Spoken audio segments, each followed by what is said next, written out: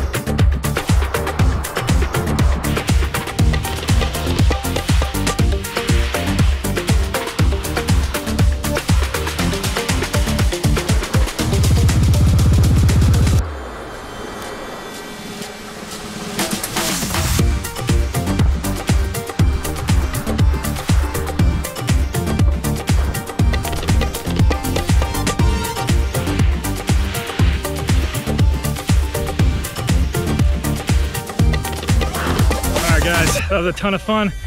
Loved the Invertigos. The 118 size is, I think, perfect because it's coming from like a full-size skier and inline skater together. I think the Invertigo 118 length is just kind of that perfect, playful, enough board but not too much ski, just to give you that mixed feel of like a ski and a skate.